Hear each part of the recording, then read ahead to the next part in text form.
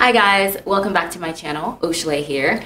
So this is a new filming setup in my new place, so you guys will have to let me know in the comments if this works with the lighting and everything like that. I'm using studio lights but natural light as well, so I'm not 100% sure what this looks like yet, so we'll just have to see in the editing. But you guys can let me know if you have any suggestions. If you like this, if you don't like this, let me know. But in today's video, I will be doing the Booktube Real Talk tag, and I saw this tag going around here on Booktube a while back, and I did want to do it, so I decided why not. At that time I was in the throes of moving and etc., so it wasn't the right time, but now it's the right time. So without further ado, let's jump right in.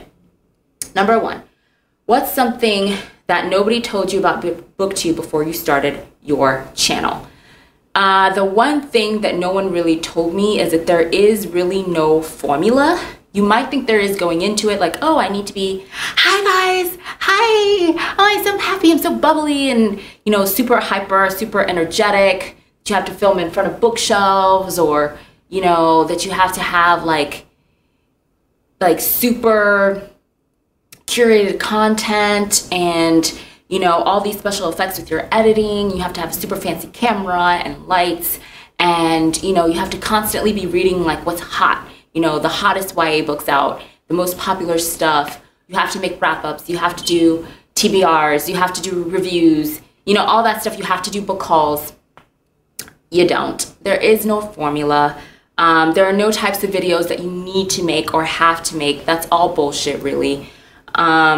You just have to be original, be creative, be yourself.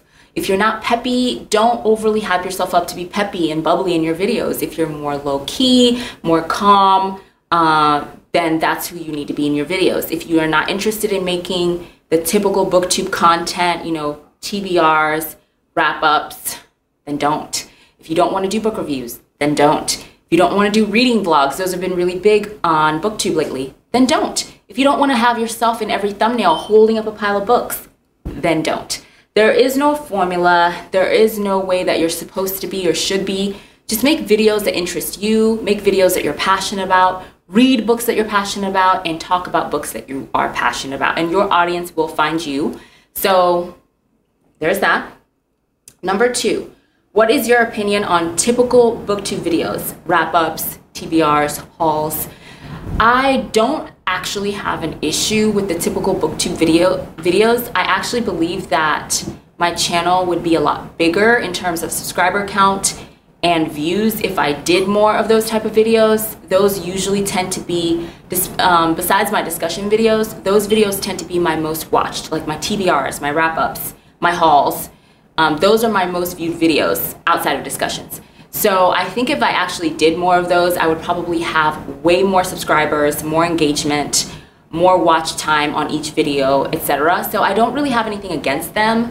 I think that they are good for what they do. I think that for people who strictly come to Booktube just to see what, you know, they find someone that they like the personality, they have similar reading tastes or even not similar reading tastes.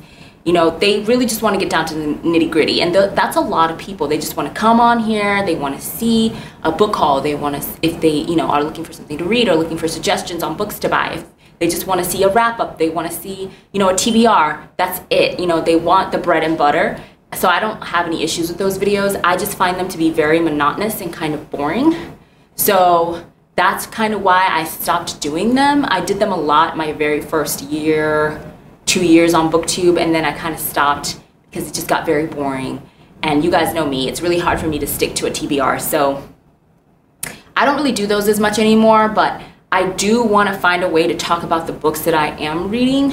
I'm starting to do reading vlogs, so, you know, keep an eye out for those once I actually do edit them. But I want to find a way to talk about the books that I am reading in a way that's more interesting to me than sitting down and filming a wrap-up, because there's something about monthly wrap-ups that are so mind-numbingly like boring for me to film, which is why I don't do them anymore. But yeah, they serve their purpose.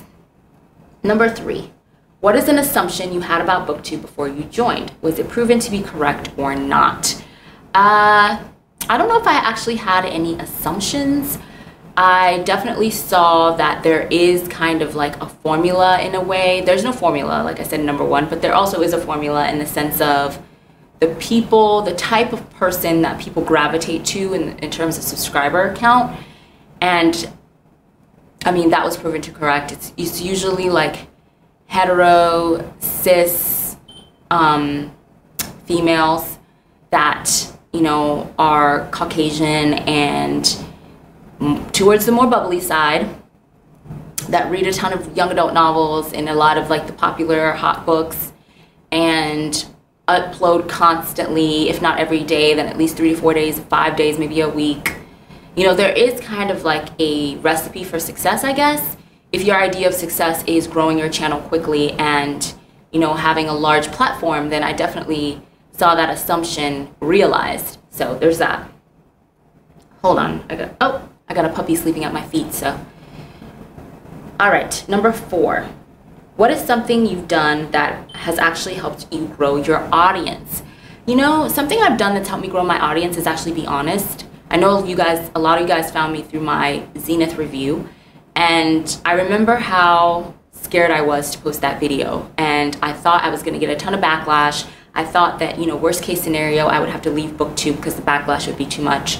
But I never imagined that it would catch on as much as it did and that it would resonate with a lot of you the way that it did. And so I've just found that being honest and just being truthful and really speaking my thoughts on that, as well as some other discussions that I've either joined or started on my channel, people really seem to like to hear my honest opinion, and that has grown my channel more than anything else. So that was really shocking to me. I did not expect that, but it is a very pleasant surprise. Number 5, what is a common mistake you see new booktubers making, or one that you made? A common mistake I see new booktubers making is feeling that you have to buy a lot of books to be successful on Booktube. I made that mistake when I first joined, but it was a mistake and it wasn't a mistake. On one hand, it was a mistake because I honestly felt like I had to do book hauls and I had to buy a large amount of books in order to be successful and to have content and to have, you know, material for my videos. That was a mistake because library is free. You can always utilize the library. You can always, you know, do ebooks and things like that. But at the same hand, it wasn't a mistake because I am a book collector and I actually do enjoy buying books and collecting them. I do not buy them anywhere near as much as I used to, but it is something that I enjoy and I do not feel guilty for doing so. But yeah, let's see. Number 6, what are your thoughts on, something I want to add to number 5, a common mistake, jumping on bandwagons. When everyone hates a book, or, you know, a big booktuber starts a discussion, or even maybe a smaller booktuber starts a discussion and it catches on fire, then all of a sudden you feel like you have to start making that same type of content. You know, basically copycat videos and copycat style. That is a huge mistake I see a lot of newer booktubers making. Like, I will maybe click on a newer booktuber's video because the thumbnail catches my eye, or maybe it's recommended to me, and I watch them and I start to get this eerie feeling while I'm watching, like, this video reminds me of someone else. The mannerisms, the language used, the style, even the editing, the way the video is shot, just everything. And I start to get this eerie feeling that I've seen this type of video / personality / content before, and then it clicks and I'm like, oh, this is kind of like this person's content, or this is kind of like this person's content. So don't do that. Don't be a copycat. Don't jump on bandwagons, especially if you don't truly believe that sentiment. Be yourself and just be real. Be who you are, and don't be afraid to authentically be yourself. Number 6, what are your thoughts on working with publishers and sponsorships? Honestly, get your coin. Seriously, get your coin, fam. Just keep it honest. Maintain your integrity. Always let people know. Always let your audience know, your subscribers, your fans, whatever you want to call us. Hey, this video is sponsored by such and such, and these are the reasons why I feel this is a good sponsor, and this is why I've aligned myself with this company or this publisher or whatever. And then just take it from there. And honestly, we're here for the content. We don't really necessarily care. It's just when, you know, there are underhanded methods being used and lies and cover-ups and you know, you are saying you read a book but you didn't, or you know, you're promoting a book because you're getting paid a lot of money for it, but it's not a book that you would actually genuinely read on your own. So many things. Just keep it honest, keep your integrity, be genuine, stay true to yourself. Don't make it into an infomercial, super fake, super curated, and just gross. You know, we can read through that so quickly, and we can see through the bullshit. So that's just my thing. Number 7, do you think Booktube is dying? Hell no. New people are joining every single day. This platform has expanded and exploded and is growing at an extremely rapid rate.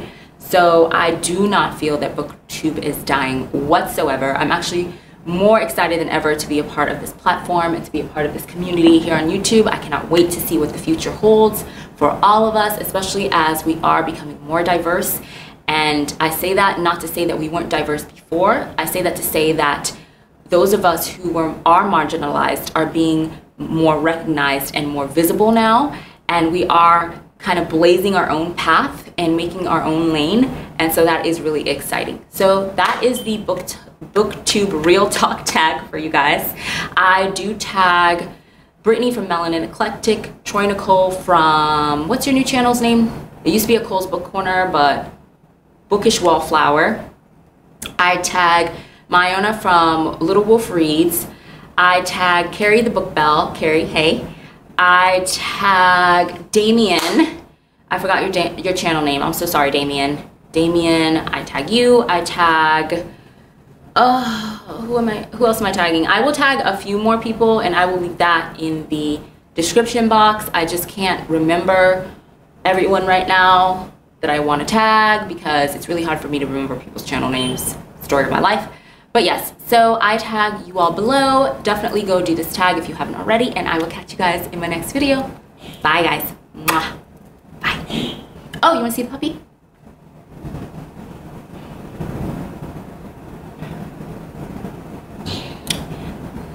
There we go. This is my new little baby, Tobe. Yes, Tobe, not Toby. Tobe, because that's how we would say it at home.